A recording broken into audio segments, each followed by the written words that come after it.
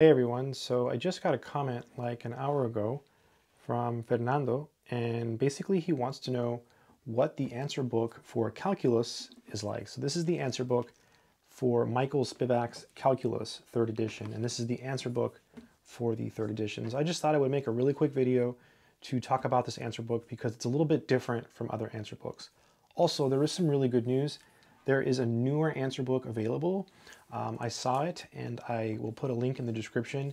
And basically it gives you the answers to the 3rd and the 4th edition. So like, let's say that I didn't have this book, you know, I could buy that one and it would give me the answers to this book. Or if I had the 4th edition, I can buy the same book and I have the answers. So it's kind of cool that they did that. Okay, so let's go ahead and open these up and let me just show you what this looks like.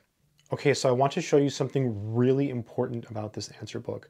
So this is the case for this version of the answer book that I have.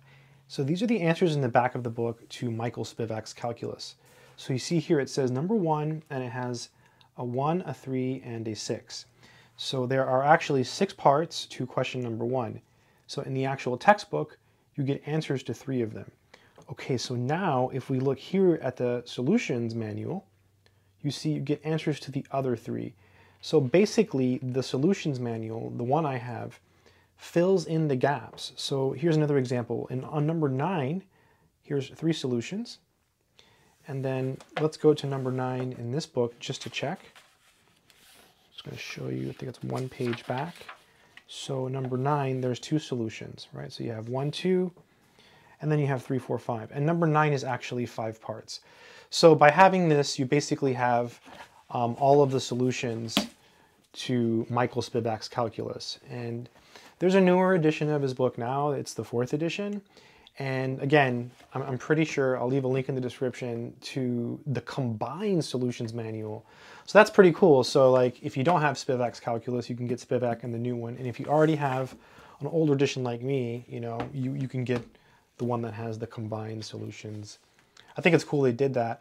A lot of times when they make solutions manuals, they make them per edition. So it's really cool that you're getting solutions to both editions. Yeah, so you can see here the level of detail in some of the solutions. Let C be in each I sub n. If f of c is less than 0, then there is some delta greater than 0 such that f of x is less than 0 for all x in the closed interval ab with that condition there. So yeah, it looks like it's basically going through the proof or giving you major hints on how to do the problems in this legendary textbook. By the way, Michael Spivak died in 2020, I believe in October. So I forgot how old he got to be. I guess I can look it up really quick. Let's see, Michael Spivak. So yeah, I mean, it's really, really sad. Yeah, Michael David Spivak. His middle name was David, was an American mathematician. Yeah. He has other books, by the way, on differential geometry. And yeah, they're supposed to be really good. I don't have them.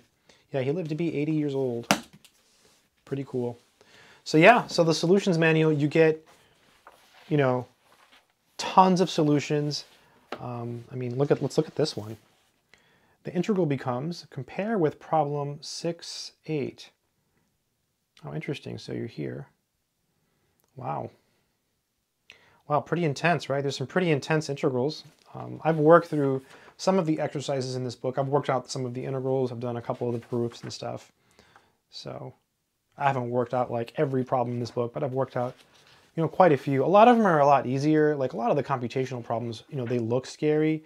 You know, so, you know, if you're a Calc 1 student and you see some of these problems in Spivak's Calculus, you're like, whoa, you know, like if you're just starting out, some of these problems are a little bit nuts. You know what I was thinking would be really fun? To look at some of these integrals in Michael Spivak's Calculus.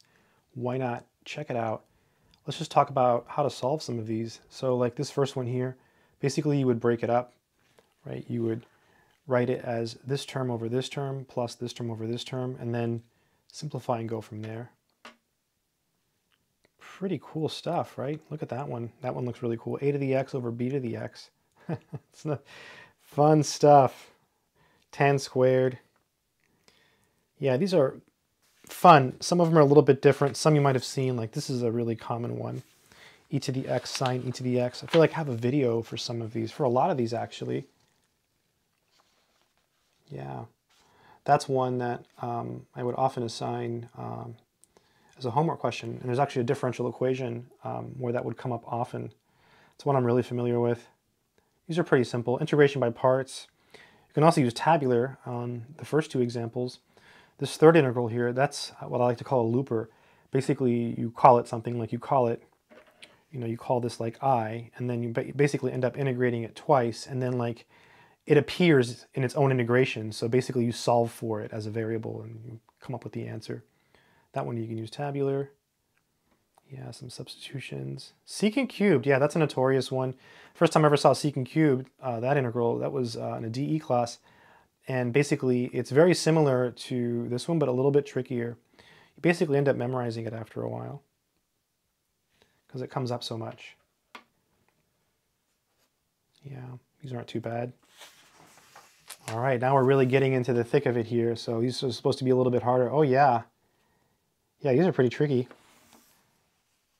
The previous problem provided gratis a haphazard selection of rational functions to be integrated. Here's a more symmetric selection. Number 7, potpourri, no holds barred. Oh, number 1 is actually super easy. This first one here, right? Don't you just let u be the arctan function, and the derivative is 1 over 1 plus x squared, so you basically just get u du. So what would that be? U squared over 2, and then you just get arctan squared over 2. The world's sneakiest substitution is undoubtedly t equals the tangent of x over 2, x equals 2 arctan t, and dx is equal to 2 over 1 plus t squared dt. And then they tell you, as they found in a previous problem, you get this. And so basically you use this information to do these integrals here. Some of these integrals are really tough. If you do them another way, which is possible in some cases, right? You don't have to necessarily follow this approach. Sometimes it might be easier, sometimes it might be harder. That's the thing with integration. A lot of times there's more than one way to do it, and sometimes, again, it's an easy way, and sometimes it's a harder way. So yeah, pretty cool. Ooh, reduction formulas. Find a reduction formula for x to the n e to the x. Oh, here's a proof. Oh, that looks cool. Yeah. Yeah, I kind of want to do that now. Like, I kind of want to work through that. Yeah, pretty cool book, right? Anyways, got carried away showing you some stuff here in the book, but hopefully this gives you an idea of what the solutions manual is like. Again, it's got, I mean, look at all this. Yeah, I'm just going to give it a whiff. Ah, yeah, really good stuff. So hopefully this has been helpful to someone who's wondering about the solutions manuals. That's it. Good luck and take care.